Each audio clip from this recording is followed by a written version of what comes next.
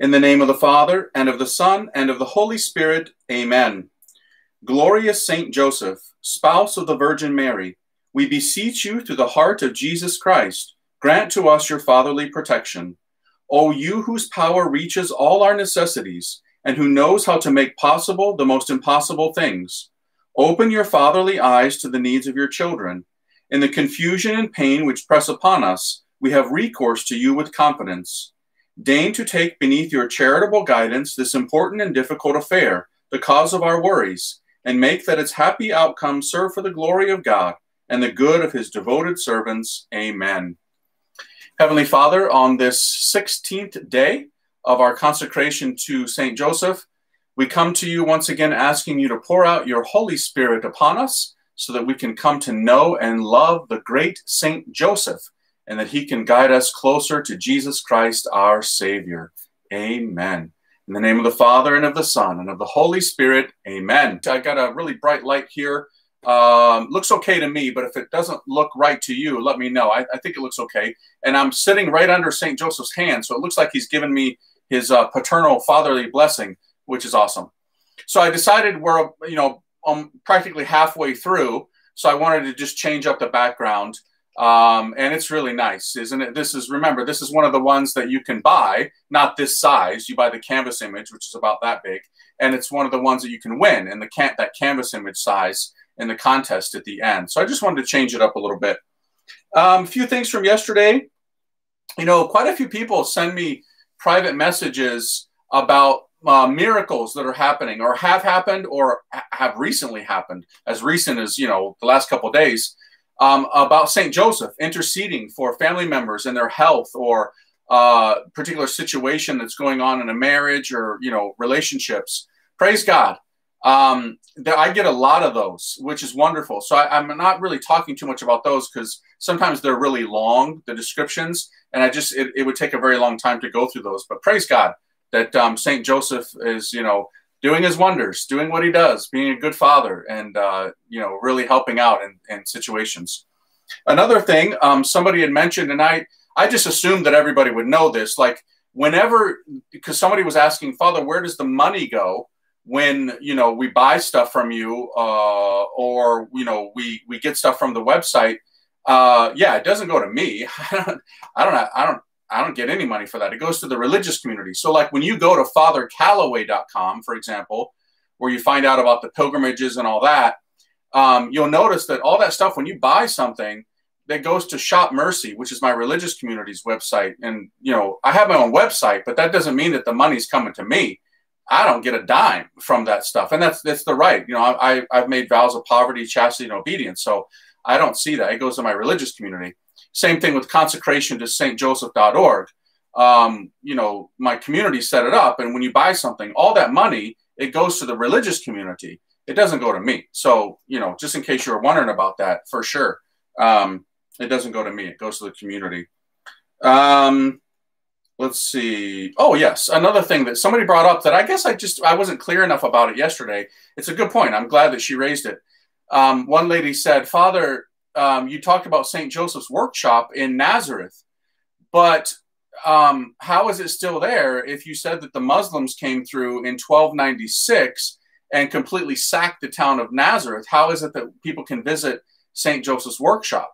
Well, yeah, you're totally right. So what I meant was that's the location where St. Joseph's workshop was. I mean, that was completely sacked as well. So in most of those places where there is now a church, it's built on top of where something once was. It's the exact location, but the church that's usually there now was either built by the Crusaders when they came back to try and reclaim the Holy Land, or even sometimes even more modern, times they've built something, which oftentimes is not as attractive. I mean, you'll know what I'm talking about. A lot of modern architecture to me is like, let's go back to like the 15th century, 16th century stuff, It's not that complicated, guys. It's just make it beautiful. We don't need these whitewashed bunkers that are just like nasty. The only way I can pray in those is to close my eyes so I don't see what I'm seeing. Not saying that that's the case here. It's not with St. Joseph's workshop, the church. It's also called the Church of the Nutrition, because remember, In Latin, it's Filii Dei Nutritiae. We translate that foster father of the Son of God, but it's Nutritiae. He's the nurturer. So that's also the name of that particular church, St. Joseph's Workshop, or the Church of the Nutrition. Fascinating. So sorry if I wasn't clear on that. So you're not like going there and checking out St. Joseph's like workbench and the tools that he used, you know, or anything like that. All that stuff, you know, was destroyed, but it's the location where it is. So, but great point. I'm glad that you brought that up. Okay, we got a lot of ground to cover again today, my friends, and I apologize. Today, again, was another one of those long readings, really long. So it's just the way that it is because there's so much that I have to get across. So let's go to day 16, where from the Litany of St. Joseph, we read, Joseph most just, pray for us. I start with a quote from Pope Pius XI. By the way, he was an awesome pope. He doesn't get the attention that he deserves. He was a no-nonsense pope. He just said it like it was. He upset a lot of people, but I'm fine with that. I mean, the truth hurts, man. And he hammered the truth, which is great. So he said, he, St. Joseph, won for himself the title of the just man, and thus serves as a living model of that Christian justice which should reign in social life. Now, before we proceed any further, it's good that we get a definition for what justice is, because you hear that a lot today, all over the place.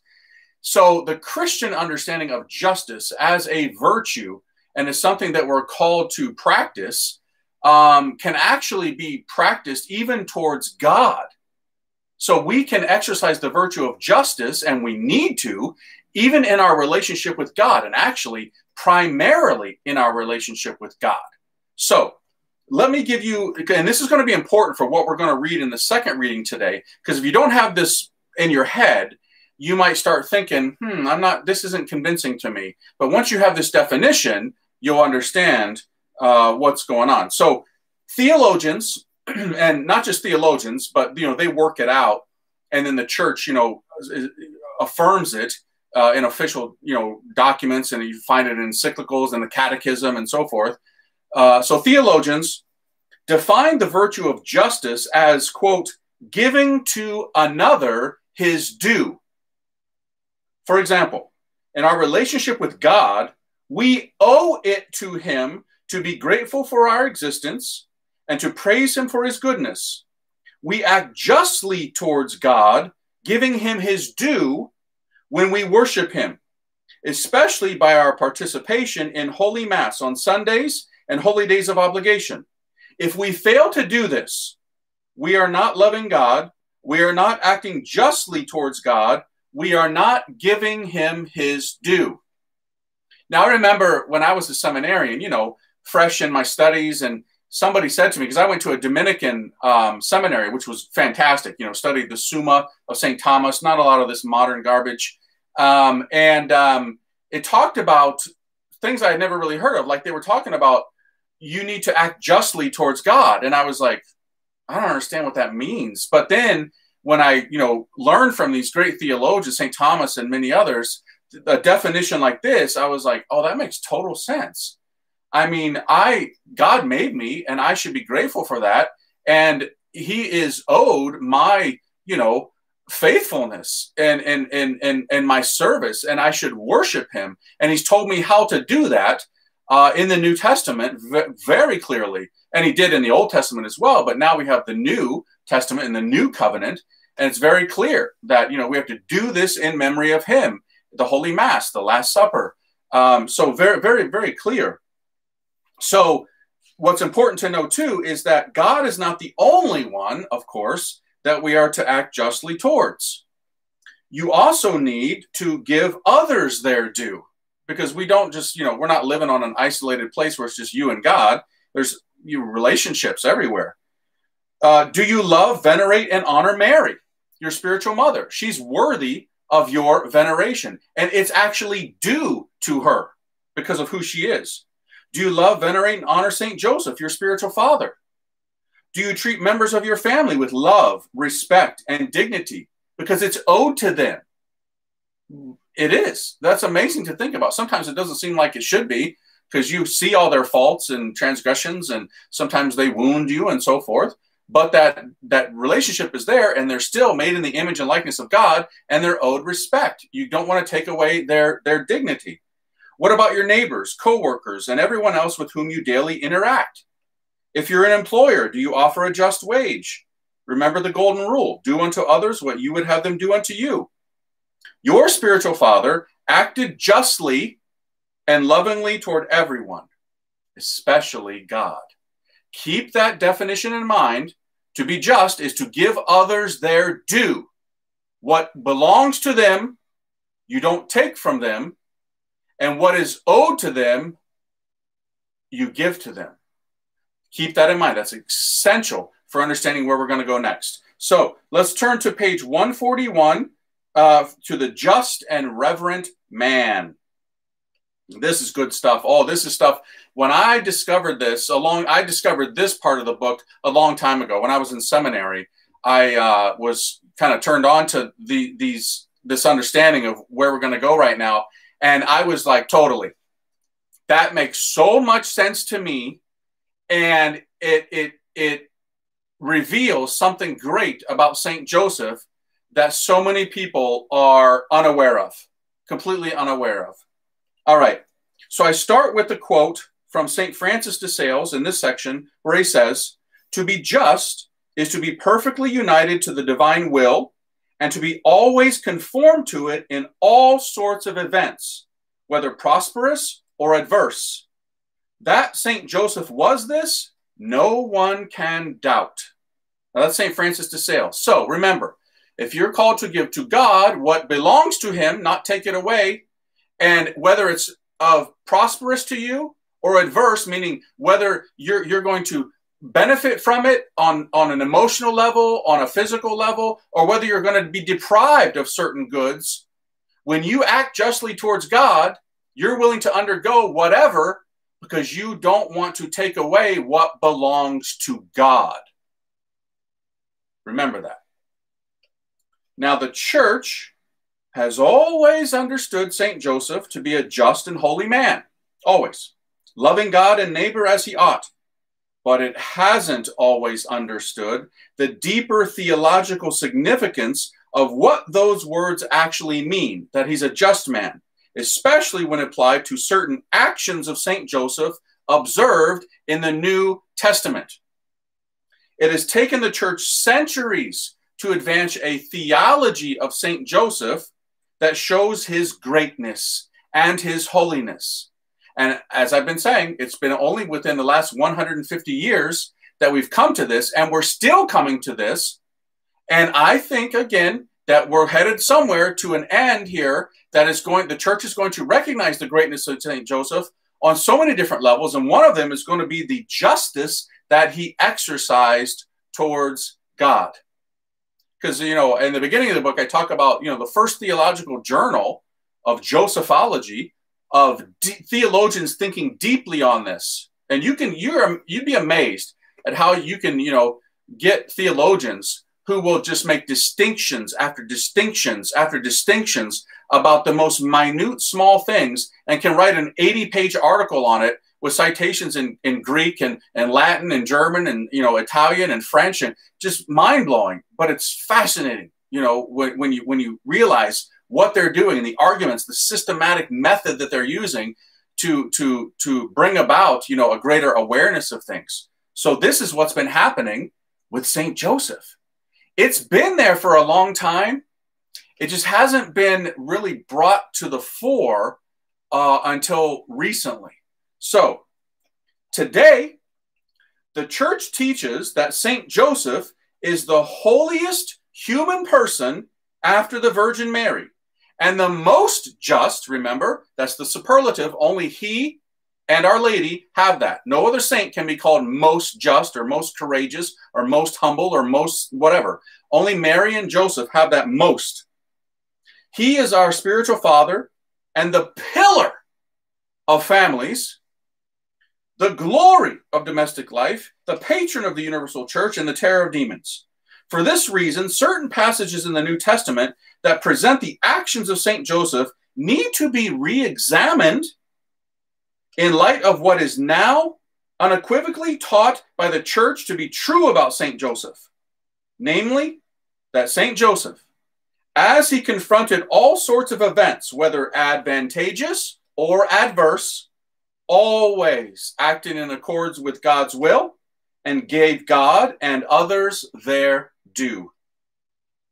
All right. So what passage am I talking about here in particular in the New Testament? It's in Matthew. And I'm going to read it to you. So you've heard it a million times, but I'm going to read a version to you, officially approved by the Catholic Church. It comes from the RSVCE, the Revised Standard Version, Catholic Edition, fully approved, by the bishops, stamp of approval from the Catholic Church. This is what I want you to hear. Now, the birth of Jesus Christ took place in this way. When his mother Mary had been betrothed to Joseph, but before they came together, she was found to be with child of the Holy Spirit. And her husband Joseph, being a just man and unwilling to put her to shame, resolved to send her away quietly.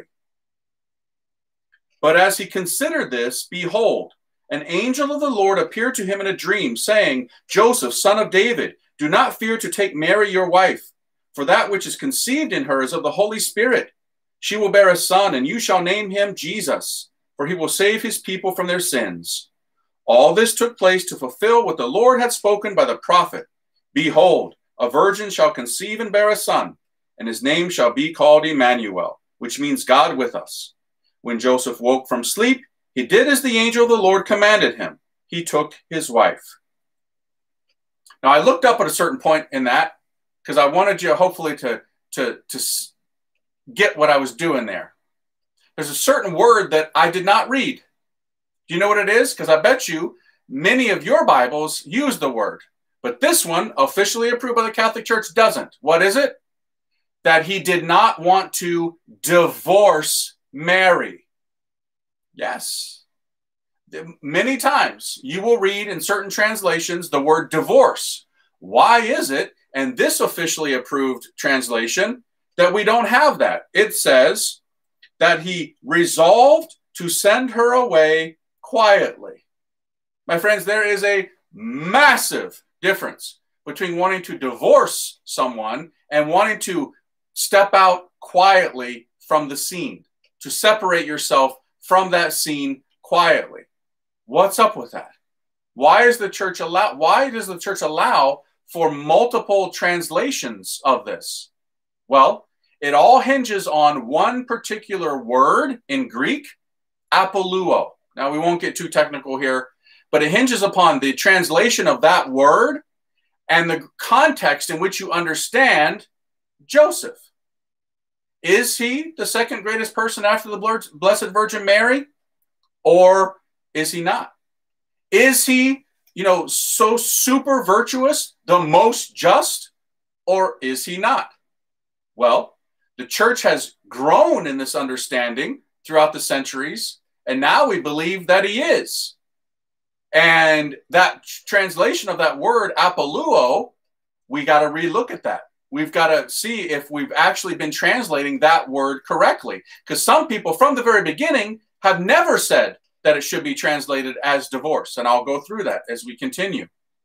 And this is getting stronger and stronger. Now that we're unpacking the greatness, the dignity, the wonders, the titles, the virtues of St. Joseph, it needs to be looked at. Did you know that from the beginning, there have been, of the church, 3 possibilities for understanding this episode in the life of Our Lady and St. Joseph? When he discovers that his wife is pregnant, his response, his desired action, once he discovers that. The church has allowed for 3 different ways of understanding it. Now, I want to go through those with you. And please don't get the impression that I'm forcing you to believe one particular way. I believe one particular way, and I believe it very, very strongly. And I actually think that the church in time, as we continue with this age of St. Joseph, will also at some point come to this understanding in a more fuller way. But let's go through them. The first is what's been called the suspicion theory. St. Joseph suspects Mary of adultery. And as a result, he decides to obtain a divorce. Remember, because they're already married, right? According to Jewish law, if a just man wants to divorce his wife because she has been unfaithful, he's required to stone her.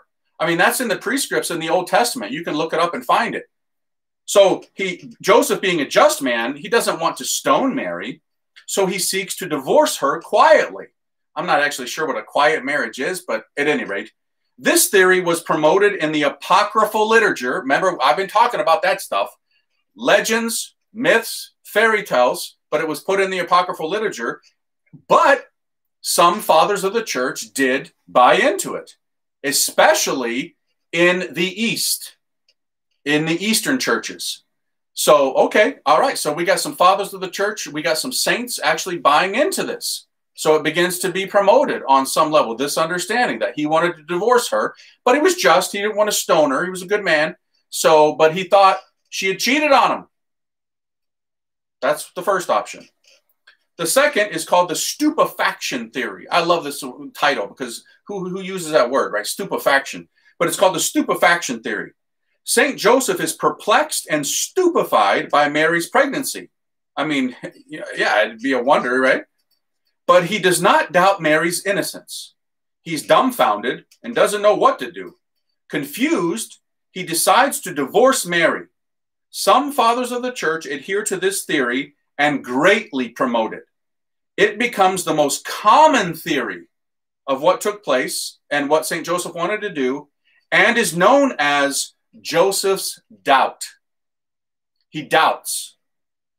So this is why if you look in certain translations of the scriptures, not the one that I read to you, but maybe the New American Bible, I don't have them in front of me, so I could be wrong there, but in a lot of them, it's that title. You know, sometimes in the New Testament, you get a title that's put in there by the church to describe that section. So you'll get like the Annunciation, or you'll get John the Baptist, or the wedding of Cana, or whatever, right? Matthew, Mark, Luke, and John didn't have those there, but the church later put those little titles for that little section you're going to read. Well, in a lot of Bibles, you will read, when you're reading this particular passage, it's titled Joseph's Doubt. But it's interesting that in the ones that I'm going to read you next, the third theory, it's not called Joseph's Doubt. You know what it's called? Joseph's Annunciation. It puts a more positive spin on what is going to take place because of the interpretation of what Joseph, his response was and what he wanted to do. So the third theory is called the reverence theory. St. Joseph discovers that Mary is pregnant, but he does not doubt her purity and innocence. Instead, he doubts his worthiness and ability to take care of Mary and the child. A just man, he knows that Mary belongs to God. Remember that definition of justice. As a just man, he knows that Mary belongs to God, and he considers himself unworthy of living with her. He decides to separate himself from her quietly out of justice to God and reverence for Mary. He is willing to leave the picture so as not to reveal her mystery. Some fathers of the church, as well as many medieval saints, theologians, and mystics, promote this theory. Now, which one do you think I adhere to? It's a no-brainer. The reverence theory. Because this shows the greatness of St. Joseph. Myself, I very highly doubt that he thought that Mary cheated on him. We are talking about a man who was well aware of the prophecies of the Old Testament, like in Isaiah, that when the Messiah would come, behold, a virgin would conceive this child, the Messiah. He wasn't dumb. He wasn't some, ignorant, guy living out in the woods, unaware of the scriptures. He knew. And all of a sudden, he found himself encountering this mystery, and guess who it was? His wife. He knew she didn't cheat on him. That man kissed the ground she walked on. He knew that that woman was holy. He was well aware of this. And, he wouldn't have wanted to divorce her, you know, because, I mean, as many people have tried to interpret, they try and throw a more positive slant on it and say, well, it was a quiet divorce. Show me a quiet divorce, man. Who's not going to be aware of this? You know, Nazareth was like a really small village. You're not going to be doing this in secret. Everybody's going to be, you know, aware of this. How are you going to pull that one off? You're not. You're not. So that's why, for me, this reverence idea, because of that definition of justice, which I want to go through and unpack more in light of, you know, how should we interpret that word apoluo in Greek? So I say here, you know, because I don't want to trick anybody. I want you to know that in Greek, apoluo can have multiple meanings. And the meaning chosen for a particular passage is usually determined by the context in which it appears. For example, according to the context, apoluo can mean separate, conceal, hide, distance oneself from, or divorce. It can mean divorce. It can. But remember, it's the context in which you're reading it which determines the interpretation and the subject matter at hand. Who are we talking about here? Well, St. Joseph. Would it not be a tragedy if the foundation of the New Testament hinged upon the possibility of your spiritual father wanting to divorce your spiritual mother? It's a nightmare situation. And think about it. What's another reason why St. Joseph has not got the proper attention that he deserves for the last 1,800 years? Remember, he started kicking in the last 200 years. Because many people thought, well, I mean, the guy was going to divorce her. I mean, he can't be really that stellar. I mean, he wanted to, you know, just completely do away with her and be done with it. And so, you know, he's there and we have really no choice but to acknowledge that he did play that role. But remember, there were people at the beginning of the church, as I said at the beginning of this series, that didn't even think that they should call him the father of Jesus. They were like, well, I mean, I don't know. He's just kind of a guy that God used. God could have used anybody. He doesn't seem to be that important. And one of the reasons was because they thought, gosh, I mean, the guy was previously married and had children, and he's, you know, now 80 years old, and now he wants to divorce this one. I mean, stellar. So he just never, people didn't look to him and say, I want to be like that. I want to be like St. Joseph, a man who wanted to divorce his wife. That's not, he didn't get elevated. He didn't get highlighted. He didn't get imitated. He didn't get emphasis, you know, the emphasis on him. He was just the old man in the back in the icons and in the paintings, almost like an embarrassment. Really, I'm not making this up. Why? Because they interpreted these things because they didn't really know the depth, the gravitas, man, the intensity of who St. Joseph is. But now the church has come to be this awareness that he's the greatest saint after the Blessed Virgin Mary, more in line with the Holy Spirit than anyone except the Blessed Virgin Mary, filled with greater graces than anyone except the Blessed Virgin Mary, fully aware of acting always, whether prosperous or adverse, in union with God's will. In union with God's will. Always. And always giving God his due. That's the term justice. And St. Joseph, the definition of justice. And St. Joseph, remember, is the most just. Wow. So let's keep going with that, because I'm going to read this passage to you here that's in the book. You can read it on your own. Okay. What's the big deal? Well, there's a big difference between St. Joseph desiring to divorce his wife versus desiring to distance himself from her out of a sense of justice and reverence. The reverence theory, let's see, the latter explanation of what he intended to do, distance himself out of justice and reverence, is what has caused many an erudite scholar to opt for a translation of apoluo that does not mean divorce. And this goes way back, and I'll prove it to you. With the greatest theologian, St. Thomas Aquinas talks about this, and many, many others. Today, in light of what the church now clearly discerns to be true about St. Joseph, maintaining the position that St. Joseph desired to divorce his wife is very hard to reconcile with St. Joseph's virtues. After all, The idea that St. Joseph intended to divorce his wife places the very foundation of the new covenant of Jesus Christ on shaky ground. Divorcing Mary would have been an extremely unjust thing for St. Joseph to do. He had no proof that she had cheated on him, right? She's pregnant. Sure, it's baffling to him. But remember, this man knew the scriptures. A virgin is going to be found with child. He knew this. And all of a sudden, he was in the presence of the Ark of the Covenant, of God's dwelling place. He knew what was going on, and he was like, I can't do this. How is it that I can be the one to be here? And he wanted to step out. He needed a further revelation from God, lest I come too close to the ark and die.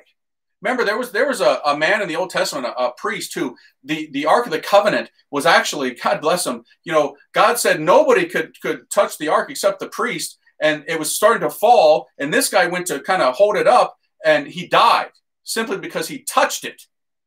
Well, Joseph was aware of all of this stuff, and all of a sudden he's seeing that his wife is pregnant, and he knows what's going on. Does that mean that he knew, the hypostatic union, that God is taking on human nature, assuming human nature? He wouldn't have been able to unpack it theologically like that, but he wasn't dumb. He knew that he was in the presence of some great mystery. And he's thinking, she belongs to God, and I'm unworthy. I cannot come near her. I'm not able to do this. I have to give to God what belongs to God. She belongs to God, and the child in her womb comes from God. And so he didn't want to divorce her. He was thinking, I can't do this, and out of reverence and justice to God, I have to give to God what belongs to God. Wow, when you look at it from that perspective, that's amazing.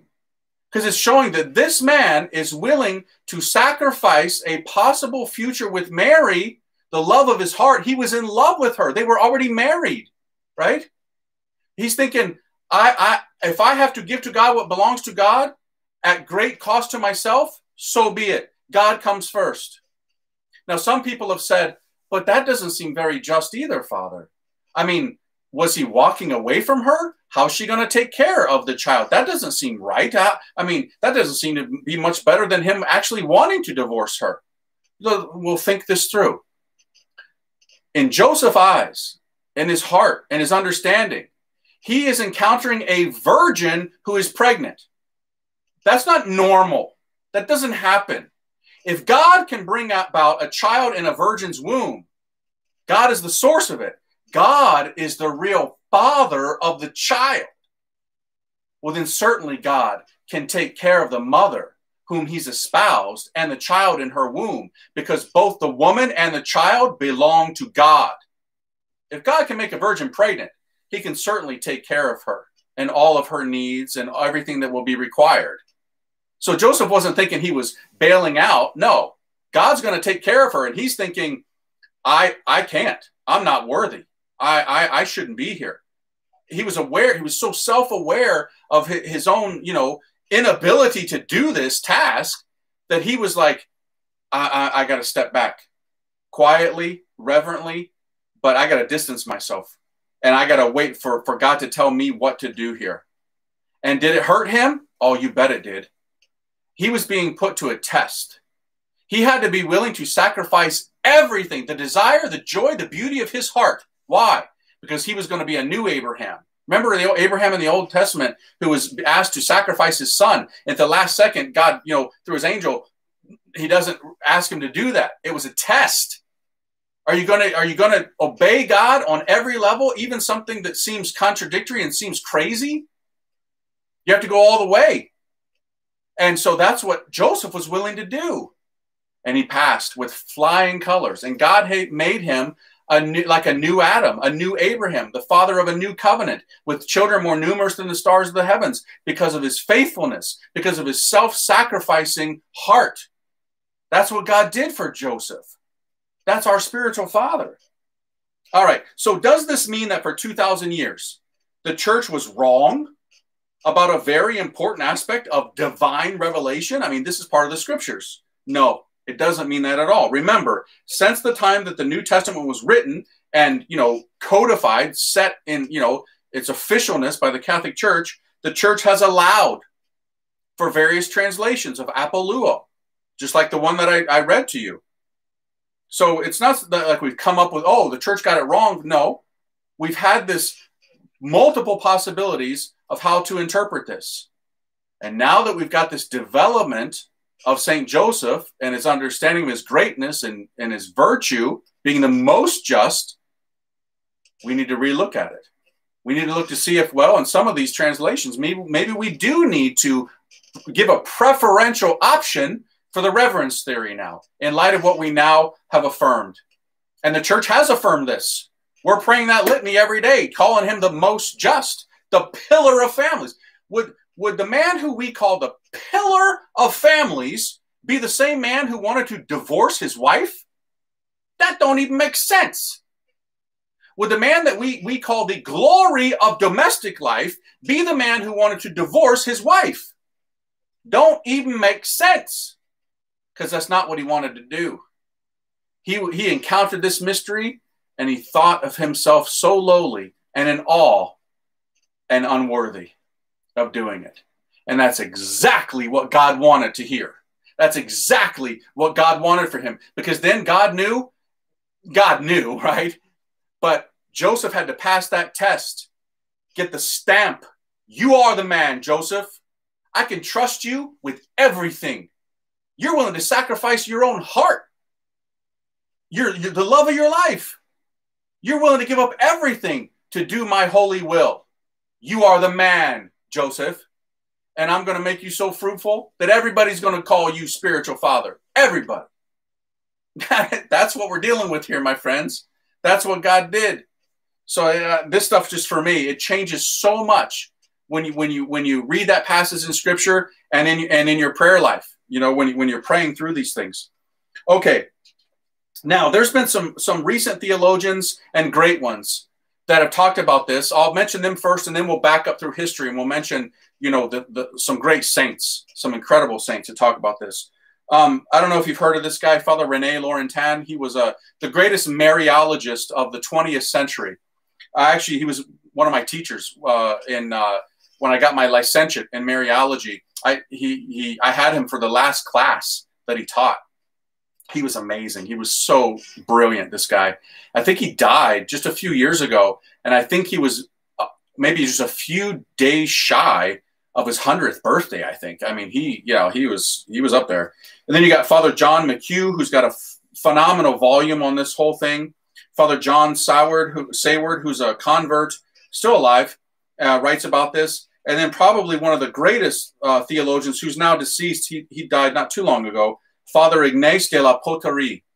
This guy wrote a book which is out of print, and it's ridiculous what they're selling it for. Like, if you find it on Amazon, I mean, literally, it would be selling for like $900. It's worth it, but I mean, that's insane. The book is called Mary and the Mystery of the Covenant.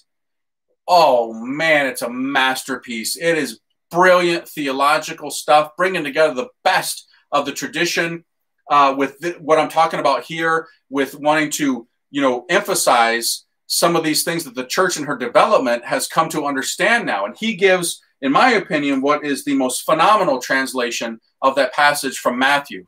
I'm not going to read it again, and not going to read his translation. It's in the book. You can read it. Okay. Let's see. I've kind of hammered some of these points. I don't have to dwell on them too long.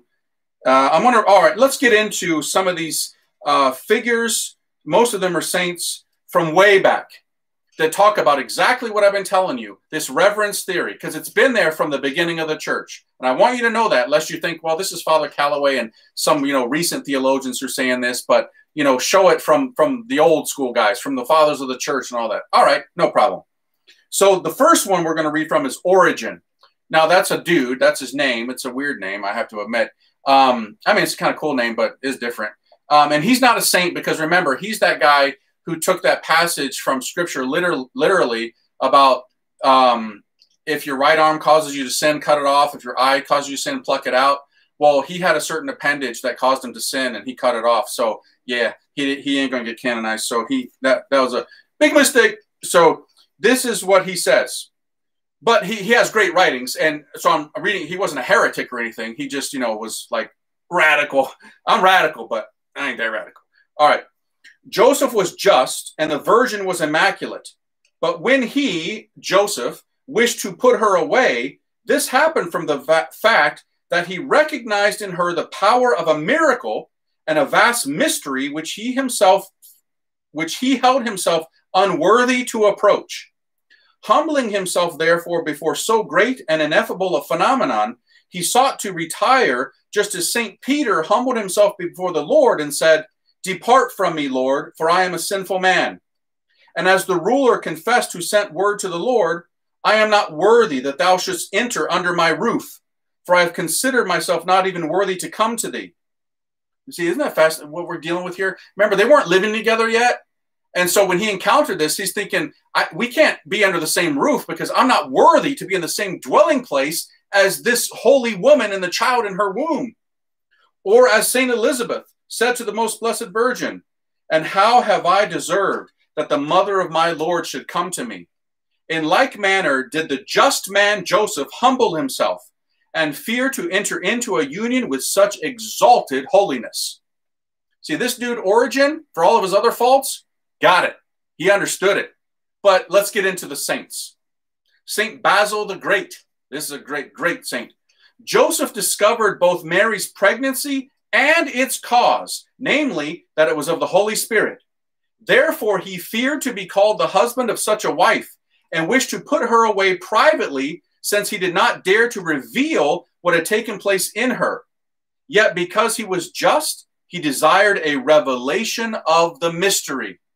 And he waited. And that's when God sent his angel to him to tell him, "Joseph, son of David, do not be afraid. Do not be afraid. You are the man. You have passed the test." St. Ephrem the Syrian. Oh, he's a great one too. If you don't know much about him, he was great. He has a lot of poetry and beautiful stuff on Our Lady. But he, St. Joseph, thought especially of sending her away so as not to commit a sin and allowing himself to be called the father of the Savior. He knew what was going on. He feared to live with her lest he dishonor the name of the Virgin's Son. That is why the angel said to him, "Do not fear to take Mary to your home." All right, let's get into a heavy-duty one. St. Bernard of Clairvaux. He is called the Marian doctor. When you're a doctor of the church, they give you sometimes a designation, the angelic doctor, St. Thomas Aquinas, or the doctor of grace, St. Augustine, or doctor of this, doctor of that. He's called the Marian doctor, St. Bernard of Clairvaux, because he was like super Marian. This is what he said. "Why did he, St. Joseph, wish to leave her? Listen now, no longer to my opinion, but to that of the fathers of the church. Joseph wanted to leave her for the same reason Peter begged the Lord to leave him when he said, 'Depart from me, Lord, for I am a sinful man.' And for the same reason the centurion kept him from his house, saying, 'Lord, I am not worthy that you should come under my roof.' Thus Joseph, considering himself unworthy and a sinner, said to himself that a man like him ought not to live under the same roof with a woman so great and exalted, whose wonderful and superior dignity filled him with awe. He saw with fear and trembling that she bore the surest signs of the divine presence. And since he could not fathom the mystery, he wanted to depart from her. Peter was frightened by the greatness of the power. The centurion feared the majesty of the presence. Joseph, too, as a human being, was afraid of the newness of the great miracle, the profundity of the mystery, and so he decided to leave her quietly. Are you surprised that Joseph judged himself unworthy of the pregnant virgin's company? After all, have you not heard that St. Elizabeth, too, could not endure her presence without fear and awe, as she says, 'Whence is this to me that the mother of my Lord should come to me?' This, then, is why Joseph decided to leave her." Did you hear the word divorce in any of that? No. And that was in circulation at the time. He could have totally put the word divorce in there, but he didn't, because he was talking about reverence. Joseph knew what was going on, considered himself unworthy, and distanced himself from this presence and waited for a further revelation, because he knew that this woman and the child in her holy womb belonged to God. Give to God his due. Do not take from God what belongs to God. That's what he was encountering. That's why we call him the most just, because he's sacrificial to the point of emptying himself, no matter what, prosperous or adverse, at all times, in accord with God's will, and giving God his due. That's Saint Joseph. St. Thomas Aquinas, the greatest theologian, the angelic doctor, said this: according to St. Jerome and Origen, remember we read from Origen, Joseph had no suspicion of adultery because he knew the modesty and chastity of Mary. Moreover, he had read in Scripture that the Virgin would conceive and that a shoot should sprout from the stock of Jesse, and from his roots a bud shall blossom. He knew also that Mary was descended from the line of David. Thus it was easier for him to believe that Isaiah's prophecy had been accomplished in her than to think that she could have let herself descend into debauchery. I can't even, just to think that St. Joseph would have suspected her of, cheating on him. That just, the thought disgusts my soul. That is why, considering himself unworthy to live with a person of such great sanctity, he wanted to send her away secretly. Like when Peter says to Jesus, "Depart from me, Lord, for I am a sinful man." And there's so many more that I could go through. That, again, I had to limit myself with how many I put in here, or the book would be this thick. But let's go to a mystic, one I haven't mentioned yet, St. Bridget of Sweden. Right? I've talked about Venerable Mary Vegrita, Blessed Anne Catherine Emmerich, maybe some others. Well, now we're going to get into this one, St. Bridget of Sweden. She was awesome. And our Lord and Our Lady frequently appeared to her, in private revelations. But check this out. This is what the Virgin Mary herself said to St. Bridget of Sweden. This is on page 150. From the moment I, Mary, gave my consent to God's messenger, Joseph, seeing that having conceived by the power of the Holy Spirit, I was pregnant and that I was growing, wondered greatly. Because he would not suspect evil, but remembered the words of the prophet who foretold that the Son of God would be born of a virgin, he reputed himself unworthy to serve such a mother, until the angel in a dream commanded him not to fear, but to minister to me with charity. These are the words of the Blessed Virgin Mary to St. Bridget of Sweden. You know what's fascinating about that? These are the exact same words that the Blessed Virgin Mary would have told St. Matthew. Think about it. Where do we get the infancy narratives in the Gospels of Matthew and Luke? Matthew and Luke weren't there when it all went down. Well, they weren't living in Nazareth. They weren't aware of what an angel came to a virgin, of the tribe of, they clueless. They were probably little children themselves. They had no idea. So this, this always cracks me up, because you got scholars today, and these are intelligent people, man. They got PhDs and doctorates, and they know so many languages. It's crazy. But in so many ways, they are like theologically dumb, because they see the stories of the infancy narratives in Matthew and Luke, and they don't know where they come from. Either than they come up with stupid theories like, well, they had to kind of fudge an infancy narrative because, there's other stories of, deities from the Middle East that, this particular group of people talked about. So we need to kind of come up with one of those to give it a history of how Jesus, came about. And so we're just going to kind of create a narrative here and throw it in there and hope that we, it slides through and people don't start asking questions. That is so stupid, man. How do you think that Matthew and Luke were aware of how this all went down? Mary told them. Right? I don't need a PhD to know this. That's why the Blessed Virgin, her sons, when they were writing these things down of what to put in there, of things that they had no idea. Mary told them. So when we get the story of Jesus' birth, how does Joseph end up in the New Testament in most instances? Because Mary put him there. Seriously. It's the Blessed Virgin Mary who's actually talking about him. And would Mary... See, my Facebook thing went out again because the devil doesn't want people, hearing this stuff. When Mary was telling Bridget of Sweden this centuries later, would she have been telling St. Matthew he wanted to divorce me? Is that what Mary would have said? because that would totally contradict what she told St. Bridget of Sweden. It was out of reverence that, you know, he wanted to distance himself from, not divorce. And he waited for a further revelation because he knew the prophecy of Isaiah, and he's encountering it. And he's like, I can't, I'm unworthy. I'm in awe. God, what do you want me to do? What Mary told St. Bridget is the exact same thing she would have told St. Matthew when he wrote it down. That's why now, coming to know all these things I've been telling you, we've got to reinterpret that word apoluo, not as divorce, but as wanting to distance himself out of reverence for the mystery that he's encountering. That's what we're dealing with here, my friends. That's what we're dealing with here. All right. Yeah, the reverence theory teaches us that the reverence theory teaches us that in the mind and heart of St. Joseph, God comes first. Doesn't matter what the sacrifice is going to be.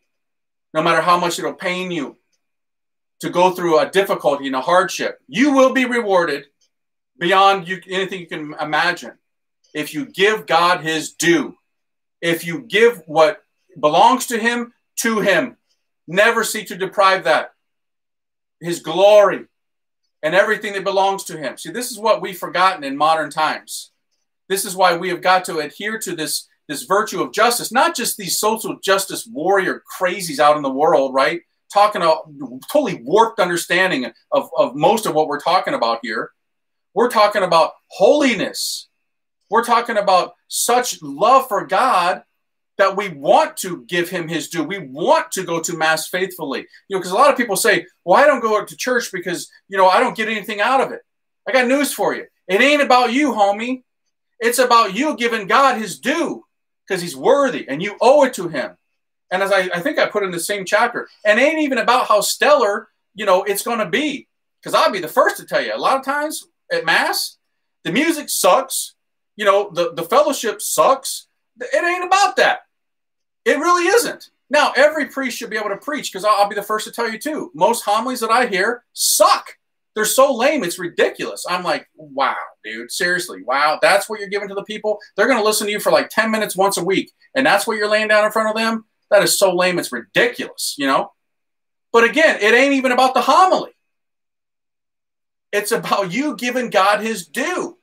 And he's told you how to do it. Do this in memory of me. Do this. You're not going to be able to up Jesus. You're not, because a lot of people, again, they're like, remember I talked about at the beginning, oh, I'm a spiritual person. I'm not into institutionalized religion. You know, well, that's lame and that's a cop-out, because you think that you know a better way to give God his due than the way that Jesus Christ, the Son of God, told you how to do it. You don't, bro. You don't. You got to humble yourself. You got to realize you ain't worthy, and you ain't given no gift that's worthy of God unless you give the gift that God, knowing this, gave you himself to offer to him in the holy sacrifice of the Mass. That's what we're dealing with here. That's why we got to look to St. Joseph. Even if it pains me to go and listen to some of these goofy songs that we sing, I'm giving God his due. Even if I go and, you know, all the people are just yap, yap, yap and talking, and it's just one big, gigantic social event before Mass, and, you know, I'm just like, I can't even pray because everybody's just talking, and homie's up there singing some lame song we got to practice for, you know. I'm here to give God his due. I pray that, you know, there is a place where all this is done differently, and there are those places where you can go to a holy liturgy where people don't yap, yap, yap, and people are dressed reverently and piously and modestly. Oh, I long for the days when this is the norm. Used to be, but it's not anymore, unfortunately. I mean, there's places for sure. This is why we got to look to him. This is why we got to look to the just man. We need to be like him. We got to be sacrificial. We've got to go the distance. We got to be long distance runners here, and we'll be rewarded. We've got to make the sacrifice, whether prosperous or adverse. We got to be like St. Joseph, my friends. We got to be like St. Joseph. Okay. So I think I'm going to end it there today. We've gone a very long time, and I apologize. Oh, I'm so sorry. I know. It just goes forever. So remember, we're not doing the contest announcement today. We'll do that tomorrow. So today we're praying the Litany of St. Joseph in English, because yesterday we prayed it in Latin. So the litany is on page 233 in the book. Okay? In the name of the Father, and of the Son, and of the Holy Spirit. Amen. Lord have mercy. Lord have mercy. Christ have mercy, Christ have mercy. Lord, have mercy. Lord, have mercy. Christ, hear us. Christ, graciously hear us. God, the Father of heaven, have mercy on us. God, the Son, Redeemer of the world, have mercy on us. God, the Holy Spirit, have mercy on us. Holy Trinity, one God, have mercy on us. Holy Mary, pray for us. Saint Joseph, pray for us. Noble offspring of David, pray for us. Light of patriarchs, pray for us. Spouse of the Mother of God, pray for us. Chaste guardian of the Virgin, pray for us. Foster father of the Son of God, pray for us. Zealous defender of Christ, pray for us. Head of the Holy Family, pray for us. Joseph most just, pray for us. Joseph most chaste, pray for us. Joseph most prudent, pray for us. Joseph most courageous, pray for us. Joseph most obedient, pray for us. Joseph most faithful, pray for us. Mirror of patience, pray for us. Lover of poverty, pray for us. Model of workmen, pray for us. Glory of domestic life, pray for us. Guardian of virgins, pray for us. Pillar of families, pray for us. Comfort of the afflicted, pray for us. Hope of the sick, pray for us. Patron of the dying, pray for us. Terror of demons, pray for us. Protector of the Holy Church, pray for us. Lamb of God who takes away the sins of the world, spare us, O Lord. Lamb of God who takes away the sins of the world, graciously hear us, O Lord. Lamb of God who takes away the sins of the world, have mercy on us. He has made him Lord of his household and prince over all his possessions. Let us pray. O God, who in your loving providence chose blessed Joseph to be the spouse of your most holy mother, grant us the favor of having him for our intercessor in heaven, whom on earth we venerate as our protector, you who live and reign forever and ever. Amen.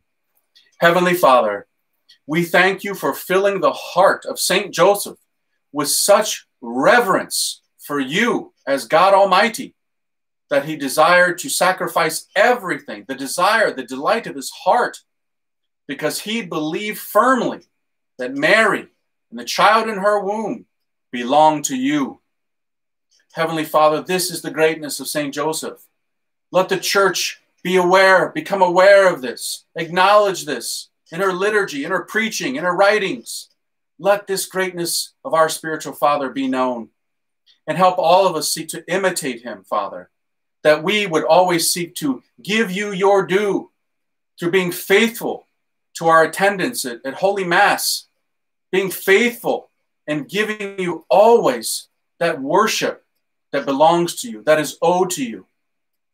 And help us to be just in all our relations with everyone in our lives, to give them their due as well. We ask all of this through Jesus. And Heavenly Father, as your priest, I bless everyone here, their families, their intentions, and especially for conversions. The blessing of the Father, and of the Son, and of the Holy Spirit. Amen. All right, guys, so we'll see you tomorrow. Tomorrow we got a really cool reading. It's a shorter one, I promise, but it's going to be really awesome. You guys are going to be really loving tomorrow what we're going to cover. Remember, ite ad Joseph, go to Joseph. God bless you, and we'll see you tomorrow.